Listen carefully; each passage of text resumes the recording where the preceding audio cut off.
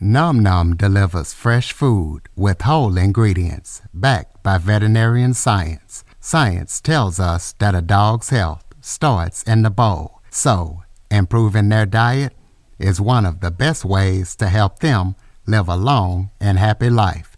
Nom Nom's food is full of proteins your dog loves and the vitamins and nutrients they need to thrive. All you have to do is order, pour, and serve. Ready to make the switch to fresh? Order Nom Nom today.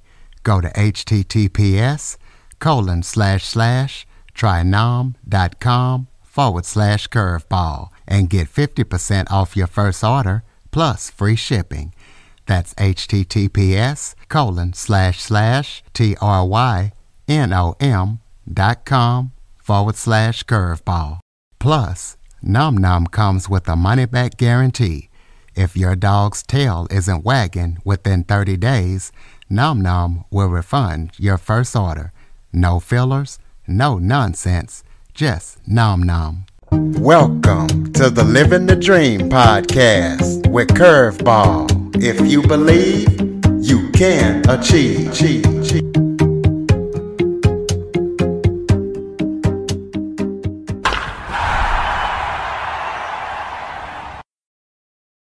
Welcome to the Living the Dream with Curveball podcast, a show where I interview guests that teach, motivate, and inspire. Today, I am joined by international best-selling author. He is Paul Zolman. Paul is the author of the book, The Role of Love, and he is also a love expert who is highly qualified to speak on the subject. And during this interview, he's going to tell you why. So let's jump into it. Paul, thank you so much for joining me today. Thank you, Curtis. It's great to be with you. Why don't you start off by telling everybody a little bit about yourself? Probably the best way to start out is I was thrown a curveball, kind of going with the theme of your podcast. I was thrown a curveball when I was younger, in that most children, parents would want to teach them to do the right thing first. My parents weren't a great example of doing the right thing. I lived in an abusive childhood, abusive home, and it was, you could say, kind of in an awkward way that I was trained to be an abuser. And that's not a curveball that I wanted. I decided early in life that I did not want to raise my children like that. I did not want to have that happen to them as well. And so I just did a lot of things that I could do at the time to try to get rid of the anger that was pent up from that type of environment. There's still a lot of residual anger that was pent up. And I thought, how could I get rid of that anger? And so I started doing the best I could. And I really turned to God, turned to the scriptures, tried to see if I couldn't pattern my life to be like Jesus Christ. And that works to a certain extent, but then there's a certain point that you get to that you really, how do you make the next step? How do you get over that next hurdle? How do you get to that next level? And probably the best way to describe this, Curtis, is that I had just come off destination dating. Now, I have to describe destination dating. A lot of your listeners may not know what that is, but what that is where I was finding women to date online, and then we'd pick a destination, and then we'd have a date. So I was doing this for a year and a half. Had a great time. I just barely been divorced, and just was kind of a midlife crisis that I was having. But I did it for maybe 18 months or so, spent over $10,000 going to places like New York City, Cabo San Lucas, Nashville, Tennessee, Daytona Beach, Florida, Atlanta, Georgia, Salt Lake City, Phoenix, Snowflake, Arizona. Just went to a lot of different places, Las Vegas, a lot of different places that I went for these destination dates. The problem with that is that everybody was so far away. It's hard to develop a relationship far away.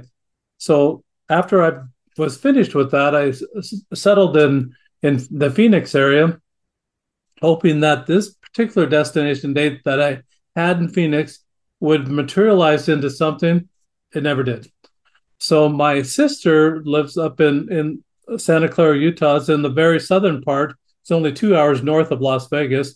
She saw that, or she perceived that I was lonely and that I needed somebody to talk to.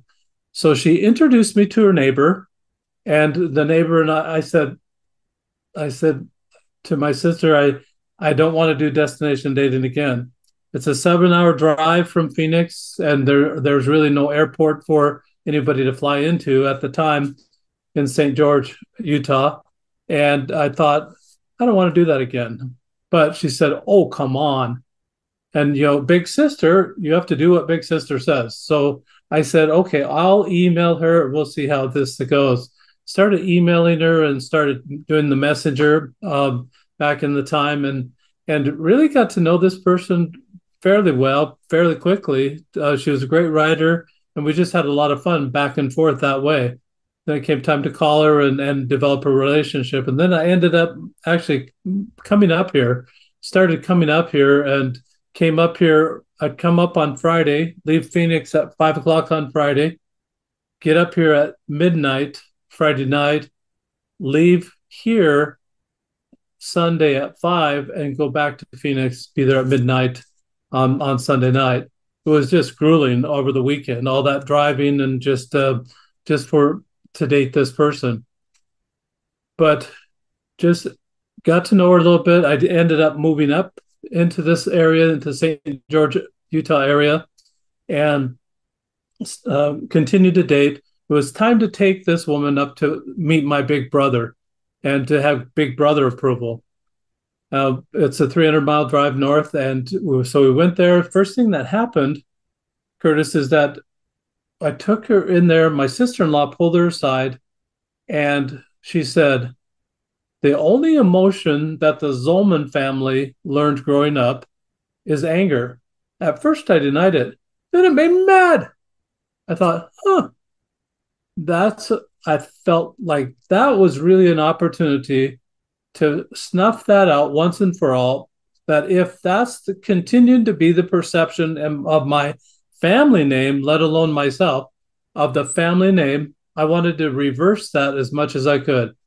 So I started reading the color code, which is all about love and about different colors. And then I started reading the 5 love languages. I liked the principles of the 5 love languages. I did not get the application that Dr. Chapman. I felt like Dr. Chapman was trying to tell me that if I guessed or if I found out what somebody's love language was and catered to that, then I'm going to be buddies. I'm really a bad guesser, Curtis. Really bad guesser. So that didn't work for me. The second application that Dr. Chapman had was that, well, if you take this survey, then you can find out what your primary love language is. Then what? What do you do? Advertise? Hello, I'm Gifts. What do you have for me today? That was really just an awkward situation. So neither one of those was working for me. But I tried to figure out what could I do to make this app more applicable, be inside of me, change me inside. And a thought occurred to me. I liked games when I was a kid. I thought, what if I made this a game? So I contacted Dr. Chapman and asked him if they were licensing the icons that they had for the 5 love languages. They said no. The attorney wrote me a letter, said no. And then I still had the idea, well, I got to be able to make this a game somehow. I went to a copyright attorney here in town. He said that theory is not copyrightable. Application is. So I made my own icons. I put them on a die, and there's just 2 instructions. This is what the die looks like. I don't know if you can see that or not, but that's what the die looks like. Has the different love languages on it. There you see service. Those are the words, time, touch, gifts, and then there's 6 sides on the die, obviously. So this one is surprise me. On that day, it's random acts of kindness. So just two instructions. You roll the die every day. That's the love language you practice all day that day. More than anything else, Curtis, this has changed my life. There's been counseling, there's been other things, but to get rid of the residual from an angry childhood, you have to replace it with something. I chose to replace it with love. So as I'm rolling the die, you notice that they're all pictures on the die, all pictures. So if I say the word elephant, you're not seeing in your mind ELEPHANT. You're seeing the picture of an elephant. When you roll a die with the pictures on it, you'll remember that picture all day long. It'll act as a memory hook for you so that you can remember I'm watching for opportunities to love in that way all day. It's not like I did the dishes, woohoo, I'm done. Not like that at all. No more is this an event, it's an all day process. So as you're busy all day long watching for these type of opportunities, you have absolutely zero time to go the other route, to say, what's wrong with that person? And go down that critical road. You don't ever get there. You're always saying in your mind and out loud, what's right with that person? What can I love about that person? That was transformative to me. It became a full-time job. In Dr. Chapman's book, he also talks about giving love to your significant other. Well, most people are not with their significant other 24/7. So that really kind of was a part-time job, part-time loving. This is different. This is absolutely all day, every day, to everyone. It develops that a mindset of love. It develops this is a new curveball. You won't find very many people that are constantly or consistently loving all day long. You'll find some that love a lot, but you'll find very few that consistently love all day long. So that's the backstory, Curtis. Okay, well, does this method that you speak about work for single people as well? It's a very very good question, Curtis, because I actually developed this while I was single, and so I would say absolutely yes. In fact, it may work for single people more significantly than any other. Maybe not. It's just the same for everyone that way. That if you're single, you're looking, you may be looking for love, but this is different. Instead of looking for love like I did while I was doing the destination dating, instead of looking for love in all the wrong places, there's a song about that. What I did was find love right where it was at. Everybody I met, trying to figure out, is this is how can I love in this way this day? And just try to be kind and loving to everyone you come in contact with. When there's a couple of things about that if you send out love, if you're investing in love and you're sending it out, it may take a little while to come back. I can guarantee you, though, with my experience, if you send out anger, you're going to get an immediate return on your investment. It's going to come right back to you. Most people don't want that, but they do it, but they don't really want that. So it's better to just decide that you're going to love every day, set a theme for the day, which the die does for you, and then just follow that theme. There's a lot of happy things there. So tell us how this method can be beneficial in the workplace and if it was implemented in schools. Good question. Thank you very much. Just think of this as in the school situation. It takes maybe 2 seconds to roll the die. What I would suggest at a very early school, even in kindergarten or first grade, they can see the pictures. They can be taught what that picture means, and so that they can respond appropriately. Obviously, they're a malleable age at that time. They can, if the teacher sees something that's not quite within the love language, she can make some corrections. But the onus is on the student. The responsibility is on the student to watch for opportunities to love all day long. What you want to bookend that with at the end of the day, that last 10 to 15 minutes of the day, which is kind of non-productive time anyway. The kids are anxious. They know the bell's going to ring. There's not much that really they're they're outside playing in their mind 10 to 15 minutes before that bell ever rings. So let's take that time. And I've got a journal page that they could write what they rolled that day, what opportunities they saw to love in that way that day, and then what they did about those opportunities. So from the start of the day, rolling the die, watching through the day for opportunities to love, and then having to report in school, having to report at the end of the day what they did about loving that day, kind of keeps them in the mode of loving rather than anything else, rather than willy-nilly come what may. It's themed on loving all day long. I think that this would actually help with a lot of misunderstandings. It would help with a lot of misbehavior. It would tamp that down enough that it would be make the classes so much more manageable. It's almost like students are ruling the class right now, and the teachers have no effect. They're just their hands are tied, helpless. This would help that as well. The teacher is being there because they're loving. They want to help these children learn. They went into that profession because they thought they had an opportunity to be one of those magnificent teachers that they may have had while they were growing up. And that's helping them that way. In the workplace, it's the same principle. After you roll the die for about 30 days, it won't take more than 30 days, but after more than 30 days, it will just sink in a lot deeper. You'll learn to give away. This is all about them. It's never about you. It's all about them. So you'll learn to give away these different types of love over the 30 days. You'll learn all 5 languages of love. What I like to call that person is a love language linguist. That's a sexy title, Curtis. You'll want that on your resume. And when you put it on your resume, guess what the employer is going to ask you? What the heck is a love language linguist? And then you'll just say, I just love people. That employer wants their customers loved.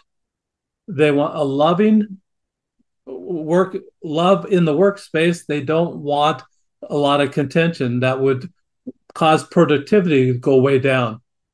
It would build the productivity. So by doing that, becoming a love language linguist, putting it on your resume and having that employer going to that employer, that resume is going to rise to the top because you're going to be a loving person within that workplace. That's how you spread it to the workplace. So, what do mental health professionals think about what you have created? I think there's a lot of mental health professionals, Curtis, that really did not like, maybe for same reasons that I didn't like the 5 love languages, the application of it, but and maybe they don't like the principle either. But I like the principle. I really like the principles. I think that well, the first acknowledgement or the endorsement in the book is from a mental health professional. And it's that kind of thing. The mental health professionals, once they see this, once they see what it in action, they're a little skeptical because of their past experience. I mean, the 5 love language book has been out for since 1992, first published then. So it's been out for 30 years. That's a long time. And they may have been trained that this doesn't work. This application absolutely does work. I'm I'm I'm I'm evidence myself that it works. It just was a perfect replacement behavior for the flashes or the things that you wouldn't think a flash of anger might define you. But I'm probably pretty certain my father wasn't angry 100% of the time. But as a child, those were the moments that defined him for me. And it's unfortunate that it was that way, but those were the moments that defined him. And I think that mental health professionals would absolutely agree that you don't want those flashes of anger to define you. If your child is waiting for the next flash of anger to point at it and say, that's how you are all the time, it's absolutely not true. But that's what they remember because of the pain point. I think that this really would is a help tool. You know, the gardeners have tools, mechanics have tools.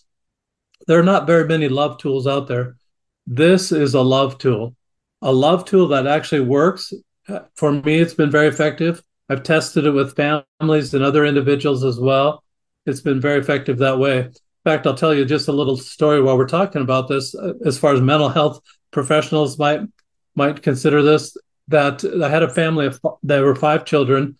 The youngest of the five children was a 4 year old. One day he rolled physical touch. He said he jumped up and down and was pumping his fists and said, "Yes, physical touch. Yes, physical touch." And immediately he went to start beating up on his brothers. That's what he thought loving physical touch was. And his mother, when telling me the story, was trying to suppress the laughter of just while he's in the moment, trying to suppress the laughter. And it became actually a loving teaching moment for that 4 year old boy.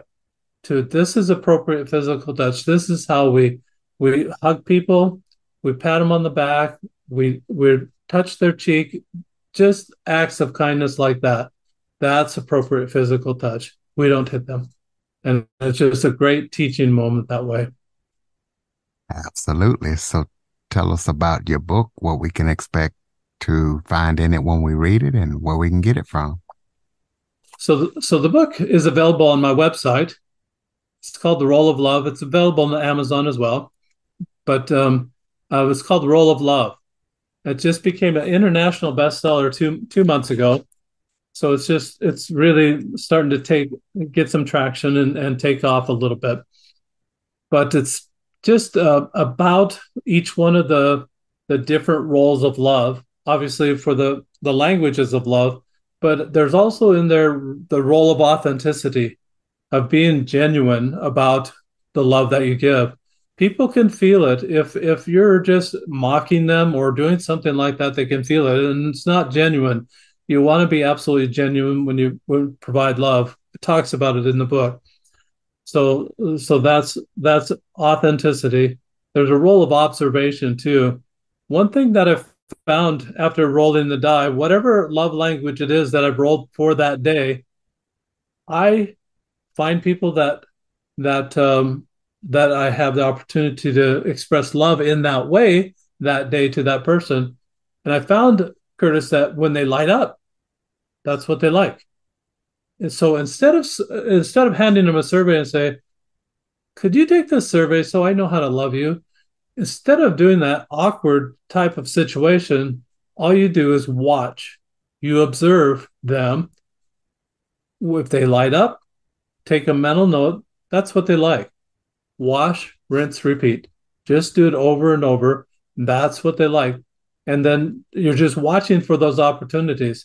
So you get to know what people like by just sending it out instead of taking a survey or doing it any other way. In fact, I took the survey myself, and of course, I came up with physical touch because that's what I thought love was when I was younger. If I wasn't getting whacked and the frequency of it, if that wasn't what was happening, I didn't feel loved at the time. Now it's a lot different. Now that I've learned how to give away all five love languages, my eyesight's improved. I can see it when it comes my way, even though it might not be my primary love language. I can see it when it comes my way and then react appropriately. That's the beauty of this device, this tool that I've created. You learn all five love languages to give it away. It helps you see it when it comes your way. Tell us about any current or upcoming projects that you're working on that people need to know about. So there is a journal that comes with the book, or it can be purchased separately. It's a journal that, as I was explaining about the school children, that there's a journal with a book that has what you rolled that day, opportunities that you saw to love in that way that day, and then what you did about those opportunities. Who wouldn't have loved to have a journal like that from their mother or from their grandmother or from their grandfather? I got journals from my grandparents, my mother, and as well, and those journals told me about the weather. The weather 50 years ago, Curtis. Who cares about the weather 50 years ago? How is that going to change my life? I would have loved to have a journal like this of love. What did they love at the time? What was there to love? What opportunities did they see, and what did they do about those opportunities? This is going to be a legacy book, this journal. So that's one project that we're working on. The second project is very similar. I'm working on putting together an app for this. I've almost got the prep work done for the app, so the app should be out shortly, probably within the next 6 months. I'm guessing.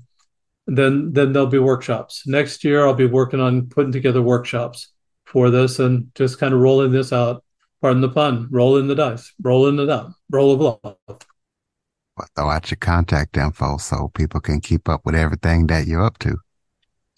So the contact info, the way to find me is the rolloflove.com. And you spell it ROLE. ROLE changes you inside. ROLE of love.com. That's the change inside. ROLL is rolling the dice outside of you. So if you remember it that way, just remember the website easily, ROLE, rolloflove.com. And that you're going to be rolling the dice, ROLL, doing that outside of you, whatever you roll. If you work with that day, it'll change you inside. So close us out with some final thoughts. Maybe if there was something I forgot to touch on that you would like to talk about it, just any final thoughts that you have for the listeners. I think that one thing that I just wanted to touch on, Curtis, a little bit is that, you know, I could look back on this childhood event or this childhood of mine with the abuse and everything, and have adversity be a foe. But I see it now as a friend. Even though I learned the wrong things to do when I was young, I turned it around, figured out a way to turn it around to do better things, to do the right things. And I think that it's very similar to what I like to call uh, the sunset and sunrise theory. That the very best sunsets and the very best sunrises all have clouds.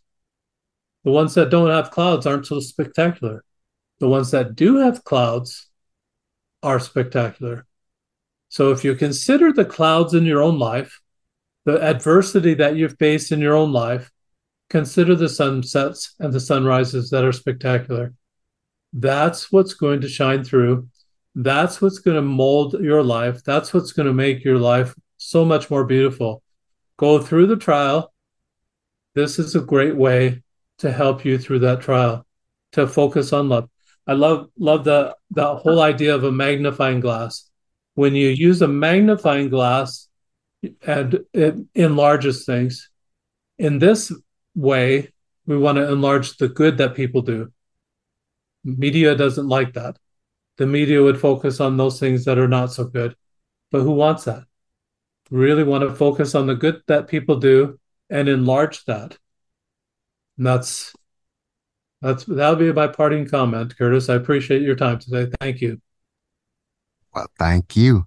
TheRollOfLove.com, ladies and gentlemen. Please be sure to pick up Paul's new book, check out his die and his app when it comes out, and everything that he's up to. Please be sure to follow, rate, review, share this episode to as many people as possible so we can spread the love. If you have any guests or suggestion topics, cjackson102 at cox.net is the place to send them. As always, thank you for listening. And Paul, thank you for joining me. Thank you so much, Curtis.